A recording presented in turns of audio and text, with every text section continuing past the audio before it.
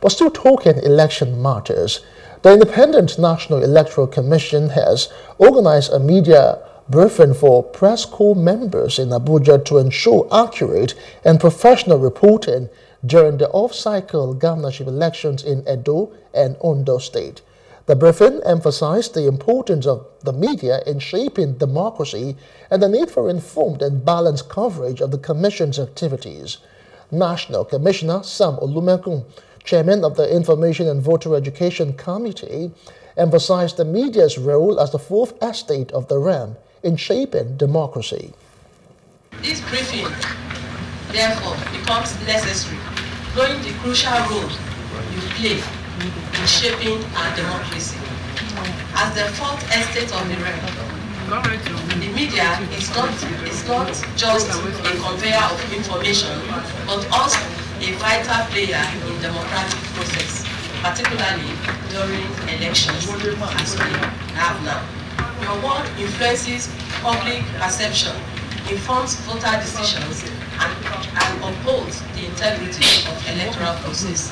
This engagement is no doubt timely as preparations for the conduct of the off-cycle governorship election in Edo State is only 15 days away. Olumekun announced that security agencies and ad hoc staff training had commenced on the 6th of this month and will end on the 15th in Benin City. Now, a mock election will test the deployment of the beavers and IREV machines for the election. INEC staff also presented on media roles in democratic elections, the INEC social media platform, and media accreditation tips. Training of security personnel has been concluded, while the training of hardcore staff, that is supervisory presiding officers, and assistant presiding officers, commences today and will run up to 15th of September 2024. The Commission is concluding arrangements with the Land and Marine Transport Unions for logistics. The printing of triplicate copies of voters' register for each of the 4,519 polling units in Edo State is virtually completed. The installation and employment of election day is completed.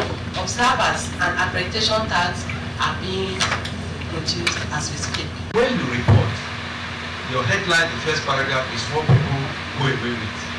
If, for instance, you say the supporters of Mr. A are attacking the supporters of Mr. B in the political party, and people see that on social media, that could provoke mobilization on the part of the candidates of the other party that feel threatened to go there and cause pain.